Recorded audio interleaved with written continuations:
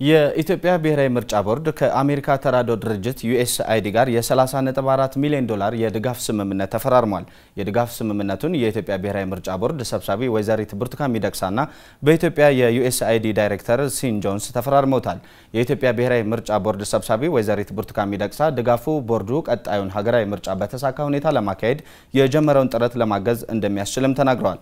ባልደረባችን ኃይለ ኢየሱስ ስዩም ጉዳዩን ተከታትሎ እዚህ ስቱዲዮ ይገኛል። ኃይለ ኢየሱስ እንደምናል የድጋፍ ስምምነቱ ምን ይመስላል ከሚለው እንጀምር። መልካም እንግዲህ ተስፋዬ አንተም እንደምታውቀው ስድስተኛው ሀገር አቀፍ ምርጫ የፊታችን ነሐሴ መጨረሻ አካባቢ ይደረጋል ተብሎ ነው የሚጠበቀው። የብሔራዊ ምርጫ ቦርድ ባወጣው የጊዜ ሰሌዳ መሰረት ነው። እንግዲህ ያንተ ተንተርሶ የብሔራዊ ምርጫ ቦርድ ቀደም ብሎ የተለያዩ ዝግጅቶችን ሲያደርግ ቆይቷል። ይህንንም ዝግጅት ሲያደርግ የነበረው በመንግስት በኩል ከ2.4 ቢሊዮን ብር በላይ በጀት ተመድቦለት እንቅስቃሴዎች ሲያደርግ ቆይቷል።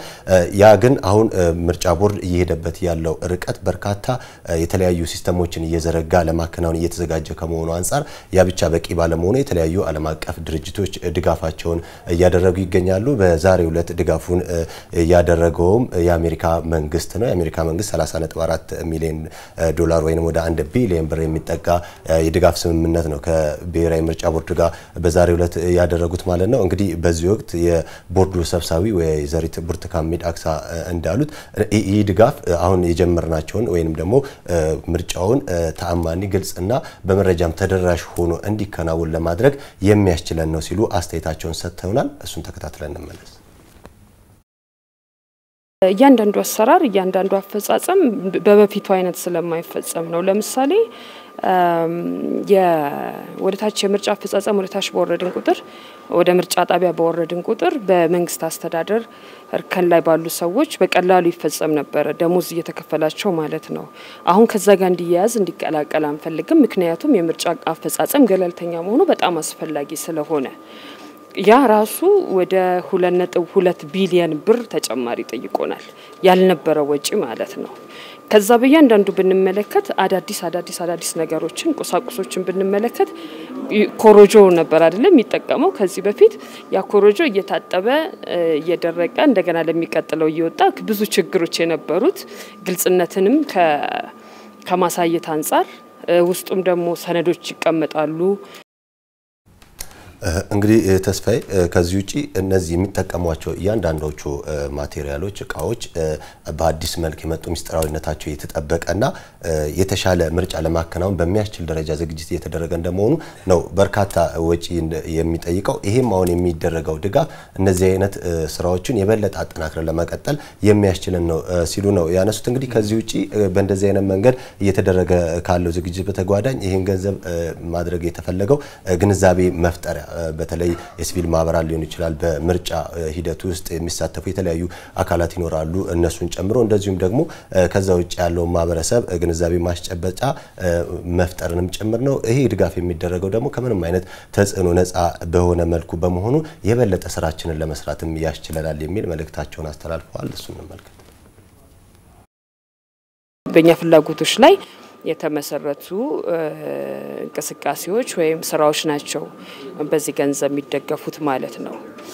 እና ስራዎቹም ያው እንደተገለጹት ናቸው። ግማሾቹ የቴክኖሎጂ የአሰራር ማሻሻያ፣ ግማሾቹ ደግሞ የአቅም በተለይ ደግሞ የሰው ኃይል አቅማችን እሱ ስለሆነ ከዛ አንፃር የሚያግዙን ነገር ይኖራሉ። ሌሎችም ደግሞ የስልጠናዎች ለምሳሌ ምርጫ አስፈጻሚዎቻችን በጣም ብዙ ቁጥር ያላቸው ምርጫ አስፈጻሚዎች ተገቢ ስልጠና ማግኘት አለባቸው። ከዛ አንፃር የሚደግፉን የሚያግዙን ነገር ይኖራል።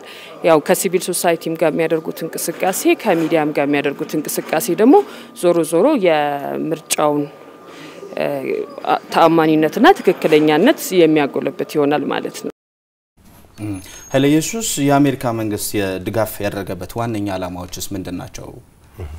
እንግዲህ ያው እንደሚታወቀው ነፃና ፍትሃዊ ሆነ ምርጫ እንዲካሄድ ዋነኛ ዓላማው ነው። ከዚህም አንፃር በዚህ ሂደት ውስጥ በዲሞክራሲ መገንባት ሂደት ውስጥ አሜሪካ ከኢትዮጵያ ጎን መሆኗን ለማሳያት እንዲያስችልም ጭምር ታስቦ ነው። እንግዲህ በዚህ የሰነድ ስምምነት ላይ የተገኙት በኢትዮጵያ የUSAID ዳይሬክተር ሲን ጆንስ ናቸው። እሳቸው በዚህ ወቅት መልእክታቸውንም ያስተላለፉት በተለይ አሁን መረጃ ተደራሽ በማድረግ ተሳታፊው ላይ ጭምር ግንዛቤን የመፍጠር ስራ ትኩረት እንዲሰጠውም ጠይቀዋል። ከዚህ ውጪ ሚዲያዎች ተደራሽ በመሆን ነፃና ፍትሃዊ የሆነ ምርጫ እንዲካሄድ በማድረግ ረገድ ውስጥ የበኩላቸውን አስተዋጽኦ ሊወጡ በሚቻሉበት ሂደት ውስጥ ለሚደረገው እያንዳንዱ እንቅስቃሴና ተግባር ላይ የአሜሪካ መንግስት አስፈላጊውን ድጋፍ ለማድረግ ይሄን በማሳያነት ያዘጋጀው መሆኑን እንደዚሁ ዳይሬክተሩ አንስተዋል። የሳቸውንም ተከታትለን እንመለስ።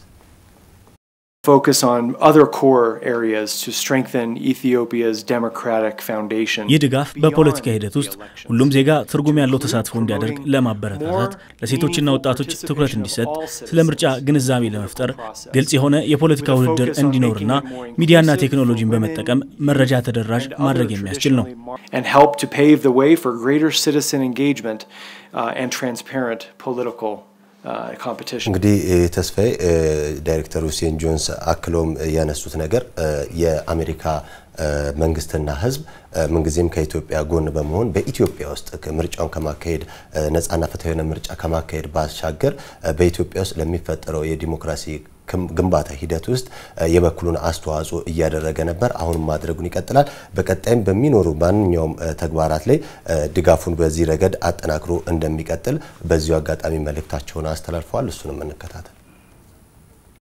You can see this program will not only strengthen the capacity of Chairman Burtakan. ይህ የድጋፍ መርሃ ግብር ምርጫ ቦርድ ተዛማጅ ላላቸው ተግባራት ብቻ እንዲያውለው ሳይሆን ወደ ምርጫ አስተዳደር ለሚመጣውና ለህዝቡ ፍላጎት ምላሽ በሚሰጥበት ሁኔታ ላይ እንዲሁም ነፃና ዲሞክራሲያዊ ሀገር ለመፍጠር በሚደረገው ጥረት ውስጥ አስተዋጽኦ ለማድረግ ጭምር ነው የአሜሪካ ህዝብና መንግስት ይህንን ድጋፍ ያደረጉት።